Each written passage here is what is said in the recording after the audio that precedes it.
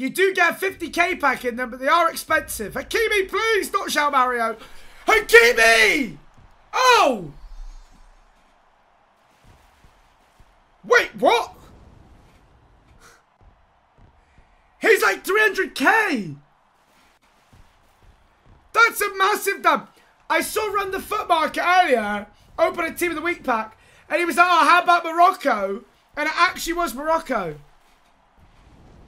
It's tradable, so we can't use him. But he's going to fund League SBCs for us to try and pack Prime Icons and Future Stars. Euler to Glory gets an absolute limbs. He's actually 300k. I'm not joking, by the way. I'm calling this Twitter theory.